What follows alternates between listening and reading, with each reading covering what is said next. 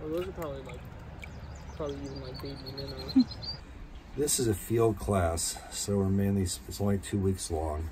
So we're spending our time talking about fish ecology, a little bit about behavior, and some beginning identification skills.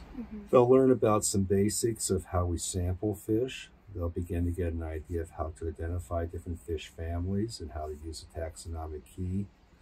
And they'll get some sense of the biodiversity of fishes in Iowa. And I started trying something new this year, that rather than bring the fishes back where we have to kill them and the students key them out, we're doing a lot of the keying in the field and they're working together. So we have the fish in a little glass aquarium where it's still alive, and they're actually figuring out what some of the fish are right in the field. Then we return the fish right where we found them in many cases. His teaching style is so unique and it makes it super easy to learn. But I've also been really interested in fish, and I really like field courses that are more hands-on. And with ichthyology, I feel like we have to be out in bodies of water actually collecting the fish and looking at them in order to get that real-life learning experience. I've learned that fish are adapted for their certain habitats very well, and a lot of them have similar adaptations, but they don't live in the same places, which means they kind of have similar selection pressures up against them. I think it's pretty neat to see all the different types of fish out there and what they are specialized to do.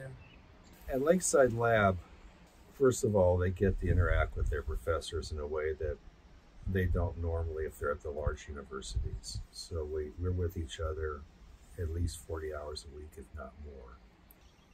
Rather than lecturing about topics and lecturing about subjects, we actually see them in action. It's a really unique experience to where you can learn hands-on with the professor and not only have the professor-student bond, but it's more of it's more connected because they're on a first-name basis with you, you're on a first-name basis with them because you're with each other all day, every day.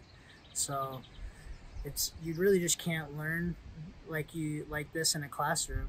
It's just too hands-on and too immersive. Take a course at Lakeside, that's all I can say.